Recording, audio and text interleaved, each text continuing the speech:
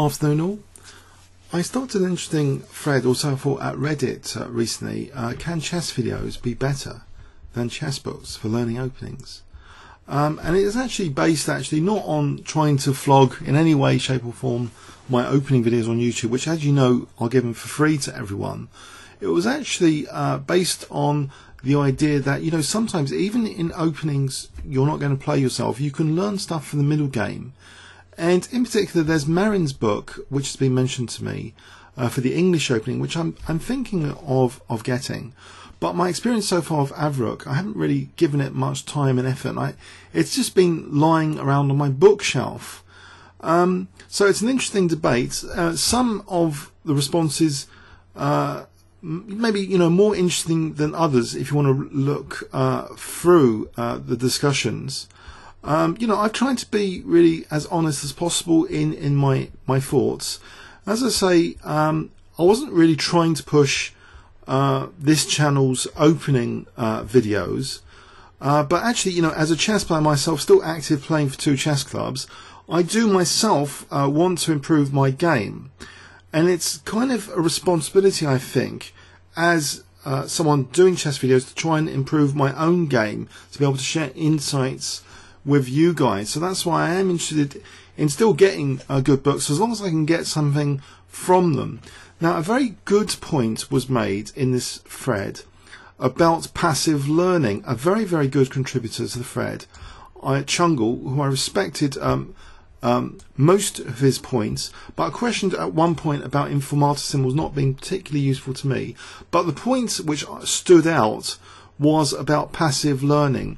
And I think it really depends on how you watch a video. If you try and interact with other online resources, etc., or databases, to interact more with the video content, then maybe it becomes less passive.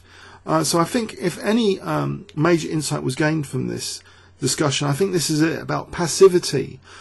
So with any computer-based resources, sometimes you have the potential to more easily perhaps investigate and put through an engine or practice board online on another screen or on your computer, another window, the variations which have been presented to you. But if you were just reading a book, say in bed, it's probably more difficult to interact with the content. So maybe it's actually, the secret is how you use the video resources if you want to learn openings. And you know, that point was made here about trying to raise the level of interactivity when you're looking at video by some people in response. For example, Rayton wrote that he would pause the video, go over stuff he didn't understand, and so, you know, there's an argument made that you can be less passive with video content.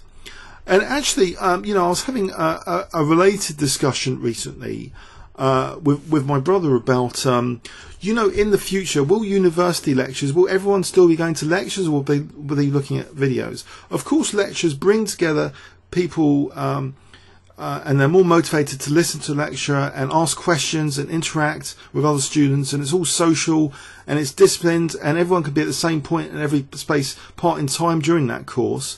So I don't think lectures are going anywhere anytime soon, although like YouTube EDU are recording lectures and videos.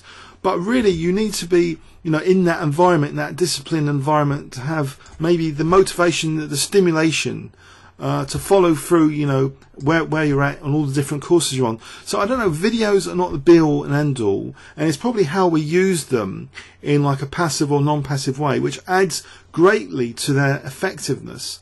And so I bring this up really because, you know, I hope that the recent dual commentary videos with Paul Georgiou have been interesting and informative on the YouTube channel. And please, you know, chip in on this Reddit thread, which I think is very interesting. Some very interesting points were raised here. So I'll put the thread link in the description of this video. Okay, thanks very much.